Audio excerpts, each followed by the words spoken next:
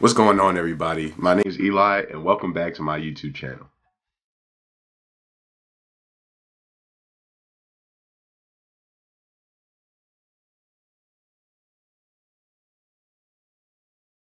So before we dive into the content of this video, I want to encourage everybody that's watching this video that isn't subscribed yet to subscribe to the channel. Your subscription helps the channel get out there to the people that need to see it, and also helps me grow my YouTube and lets me know that the videos I'm posting you guys are enjoying. By now, if you are subscribed to me, you know me. I keep the content coming for you guys. I push out the videos you guys want to see. If you want to see something specific, comment under below. You guys know I respond to everything. And you know you can reach out to me on Instagram if you want a more private question answered or just general advice. Usually I promote my videos on other platforms, but I'm trying to get away from posting my videos in Facebook groups and on my Instagram timeline. So everything I won't always post on Instagram or on Facebook. So the best way to keep up with the channel is to just subscribe. So today's video is going to be about taking a successful gap year. As you can see from the thumbnail, I graduated college in December of 2017 and I did not apply to dental school until the 2020 app cycle. So stay tuned to the video to find out what I did while I took these 3 gap years, as well as what I think are the most successful things to do during your gap year if you plan on taking one or more than one. If you are a pre-dental student, make sure you watch this video all the way through. At the end of the video, I'll be giving you a piece of advice that's specific to pre-dents that may save you a lot of time when it comes to applying and taking gap years. This is a very important tip that you do not want to miss. So I try to make videos based off of my own experience that I know people that watch my channel can relate to. And one thing that's commonly discussed in the pre-med and pre-dent world is the topic of gap years. So as you can see from the thumbnail, I took 3 gap years before applying to dental school. In 2017, I graduated from the University of Maryland College Park.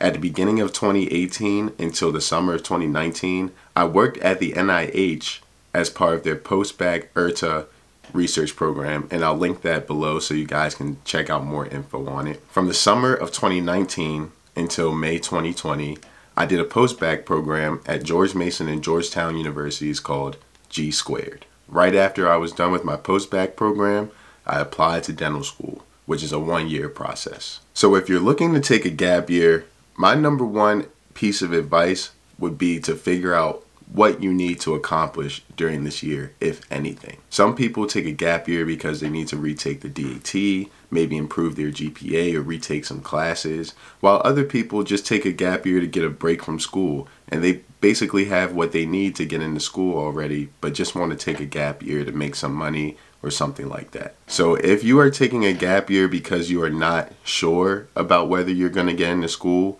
that's the problem you need to focus on. And what I mean by that is figure out what makes you think you're not going to get into school. If you think you have a low GPA or your grades aren't necessarily where they need to be, don't get into the idea of thinking, okay, well, I'll just work and get more experience in the field and try to dance around what's necessary. This is how you end up taking more gap years than necessary, like I did. What I could have done instead of working at NIH was probably just immediately started a post-bac program and then apply to dental school. That would have been a much better investment of my time than the way I went about it. If your GPA is pretty well, but you need to retake the DAT, then your best option would be to study full-time for the DAT and retake it before getting a job. This isn't necessarily a reality that many people can afford to live, but if you can, try to study for 2 months straight for just the DAT, take it, and then worry about what you're going to do in the meantime. But your main focus should be retaking that DAT and applying. Now, if your GPA is pretty well, but there's a couple of courses you're not sure about, focus on retaking those courses instead of taking a whole post-bac program. If there are only some minor errors on your transcript that you want to fix, then you should look into retaking those classes after you graduate, rather than paying so much money to take a whole post-bac program worth of courses. Now, one thing that I wish I knew before I applied to dental school. Many dental school programs have alternatives for people that don't get accepted that will place you in the class for the next year at their dental school or guarantee you an interview or something alike. If you think you are right on the borderline, I would say go ahead and apply. And if you don't get in, see if any of these schools will allow you into their other programs that will maybe get your foot in the door for the next year. When I speak of these programs, I speak of the programs like the Meharry MHS program. I speak of the VCU D.5 program. I think Tufts has a pre-dental non-degree program. There's many programs out there at different schools that you can look into, but even if you don't have any information on them, sometimes just applying to these schools, they will tell you, we don't think you can make it into our class this year, but here's another option.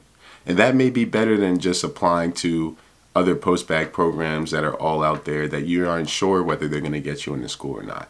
So I really wanted to keep this video about gap years short and sweet. However, you guys know that if you have any questions, you can comment under the video and I reply to all comments. And if you want your comment or your question to be a little more private, you can reach out to me on Instagram at any time and I respond to all my DMs.